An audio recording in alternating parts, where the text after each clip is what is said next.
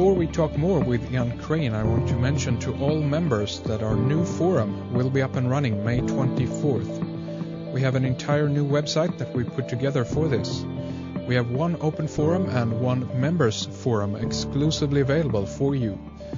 So if you're interested to join, we encourage you to simply log into the members section and click on the red Ice Forum button at the top menu. From there, you simply follow the instructions on that page, and you'll get a confirmation email once we've enabled you in the forum.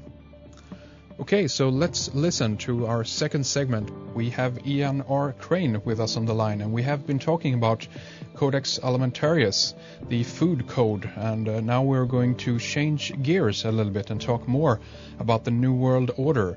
Everything is interconnected, of course, as Ian mentioned in the first segment, so this isn't a great leap, really. Ian, in your DVD, Fool Me Once, you kind of go into this very interesting area about the importance of Zion or Jerusalem, or I think you even refer to it as New Jerusalem, and that Zion actually is a word that is connected with something new. Tell us a little bit about that, if you will. Yeah, hi Henrik. I mean, this is actually the area that I really have specialized in pretty much in the last 10 years. Your listeners that have just heard me speaking about Codex. Codex is a symptom, if you like. It's a manifestation, a physical manifestation of a much, much deeper agenda. And it's an agenda that really has some very deep occult connotations. And the brotherhoods that operate as the New World Order. I mean, perhaps we should first explore the New World Order issue, sure, so that we can put the Zion aspect into context. Because it's very difficult, in fact, I would say nigh on impossible, to be specific and pin down the individuals that actually make up the New World Order. I mean, everybody can see who the puppets of the New World Order are. Right. And the bottom line is that anybody who is in the public domain is no more than a puppet. Right. These are not the ultimate decision makers. The decision makers very definitely do not get themselves in the public domain, in the media, in any way, shape or form. They do not want any kind of public scrutiny. So these are the people who effectively establish multi-generational agendas.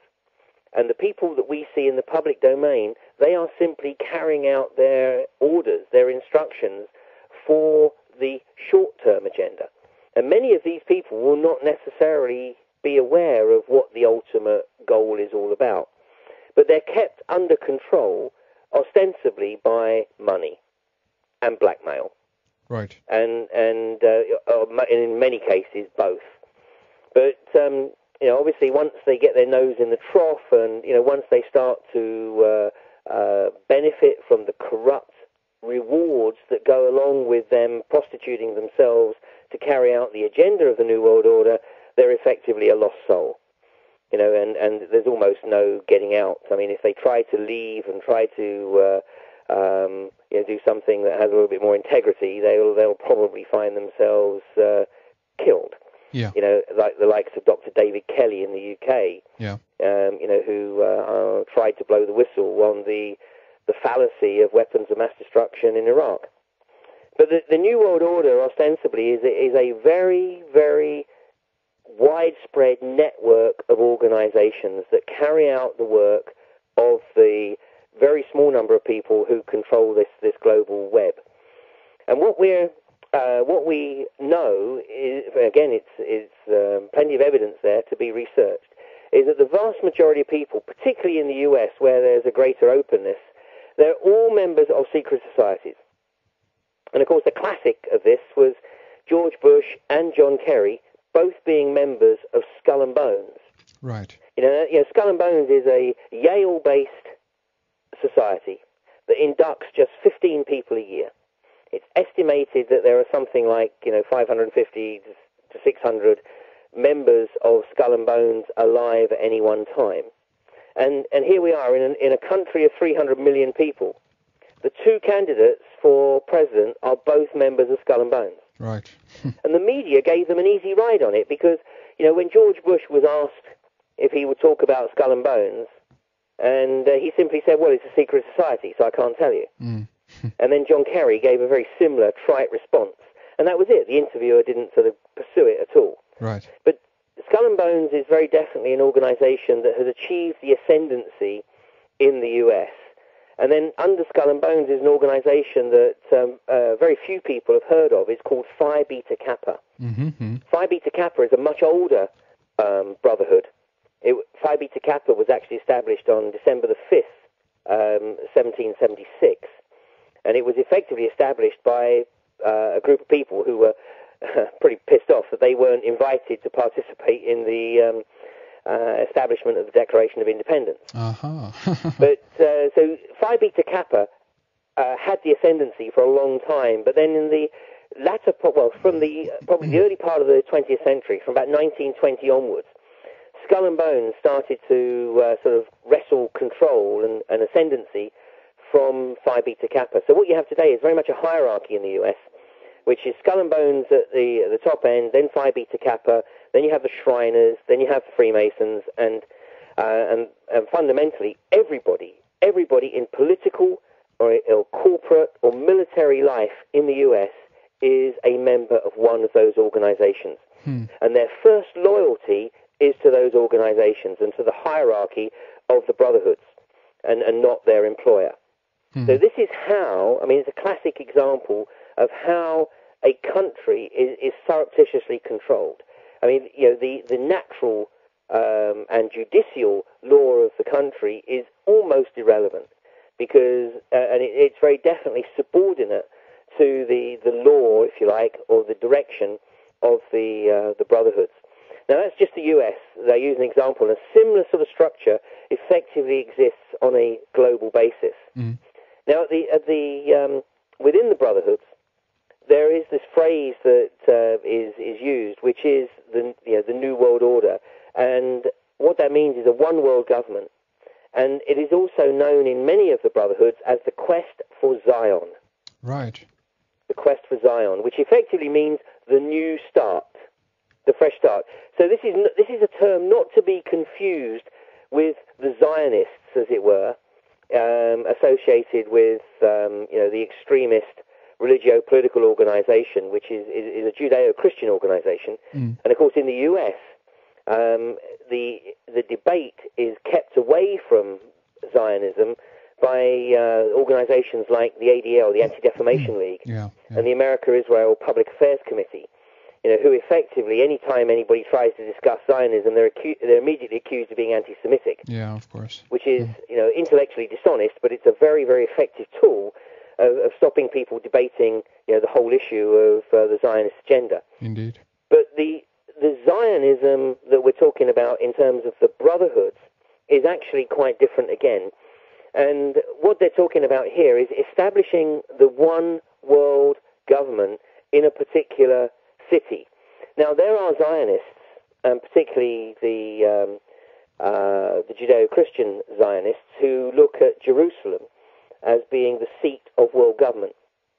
But then we have other groups. And, there is a group in the US, again within the secret societies, who believe that those in the US are effectively the lost tribe of Massoneh, one of the 12 tribes of Israel. Right.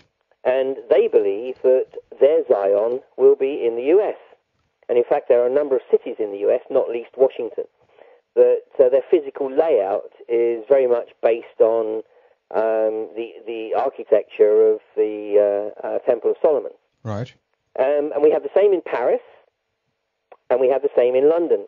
And in fact, there's a couple of very, very good books that address this issue. One is by Adrian Gilbert, and the title of that book is called The New Jerusalem. And the other book, which is quite a heavy tome, and that's called Talisman, and that's written by Robert Bouval and Graham Hancock. Right, right. And these books look at how the occultists have effectively tried to structure cities based on this ancient symbolism of Zion. And within the UK, there are a group of British Zionists. Now, the British Zionists believe that they are the descendants of the lost tribe of Ephraim. So these guys, their quest is to bring about the one world order, the one world government, but centered on London. Right. And they have a target date. And that target date is, I believe, 2012.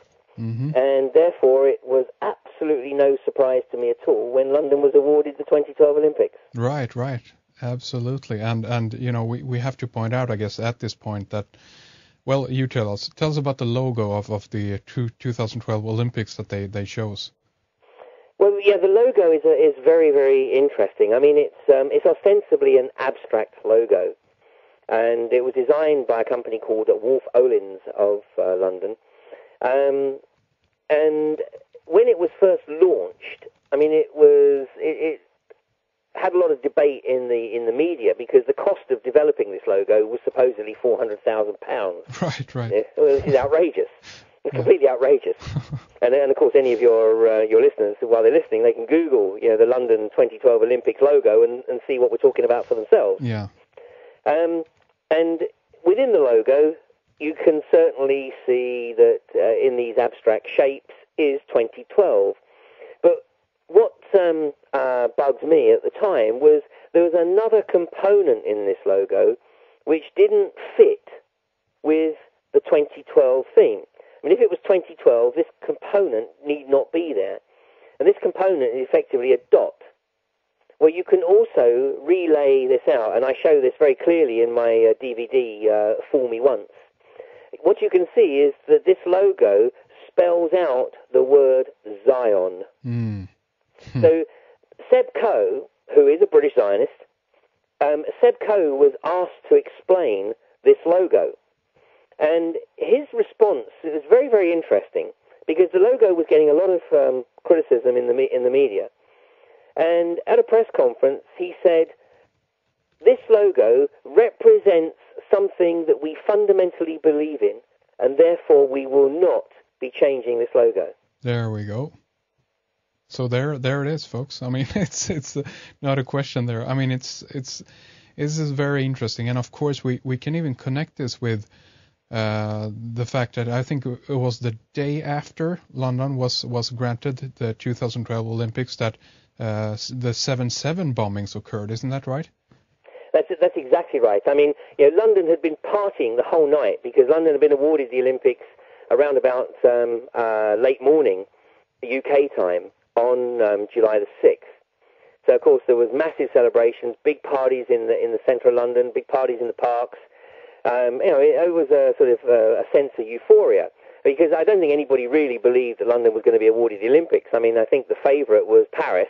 Right. And pretty much everybody had almost resigned themselves to Paris being awarded the Olympics. I mean, just look at some of the nominee cities of 2012: London, Paris, Moscow, and New York. New York, exactly, Madrid.